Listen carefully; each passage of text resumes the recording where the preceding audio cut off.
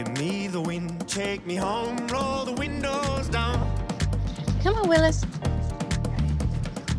I'm feeling You love Grandma's house. Oh, hey, Mom. Hey, did you bring Chewy? I did. Oh, good. They can play. If you don't mind, we can just sit outside. Yeah, let's go. Okay. Come on, guys. Let's go. Come on, let's Chewy, go. your lip's stuck. How have you been? Good, really good. Just staying home, absolutely doing nothing. I've been in my pajamas watching TV. Such a How about crazy you? time. Great. You lost weight. You look healthy and fit, and Yeah, been eating really healthy, not Good. drinking. that's Feel excellent. great. Good for Feel you. amazing. Chewy, come on. I guess they drink out of the pool a lot, huh? It's okay.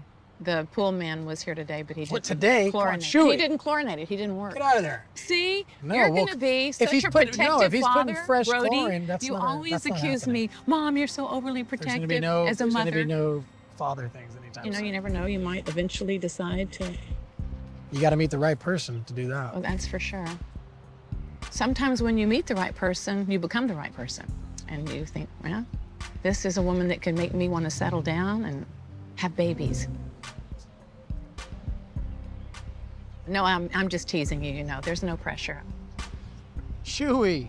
Does he follow you to the bathroom and everywhere? Yes, we're in a serious, committed relationship. Oh, Chewy. Are you and Brody in a committed relationship? Yes, we're in love. Aw. Do you have any other committed or non-committed relationships going? Not really. I mean, there's a girl that I'm kind of hanging out with, but just very, very chill.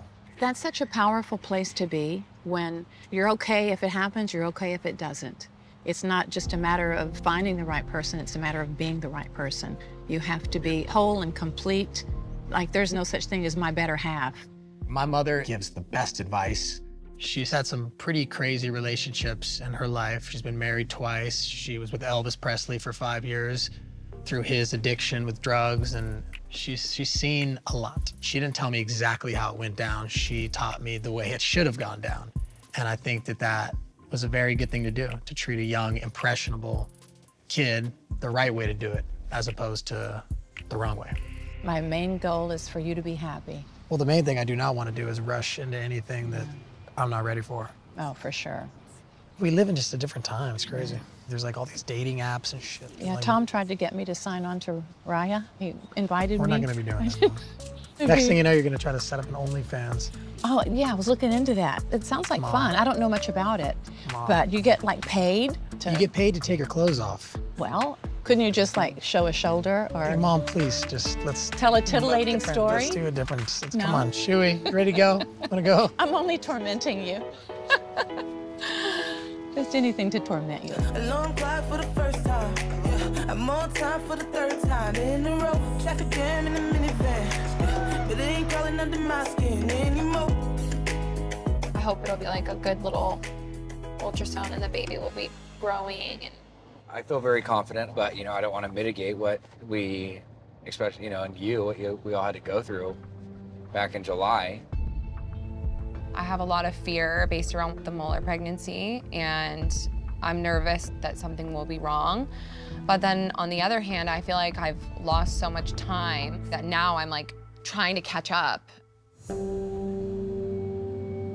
my God, I'm so All right, nervous. take a deep breath. I'm so nervous. I love you. Don't make me cry. I love you.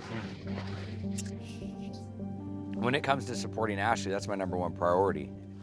Even as a dad, I mean, there is fear, because you're like, okay, well, is this something that can happen again, or are we gonna ever have a problem having a child, and are we gonna have issues the rest of our life, or was that just a one-off fluke?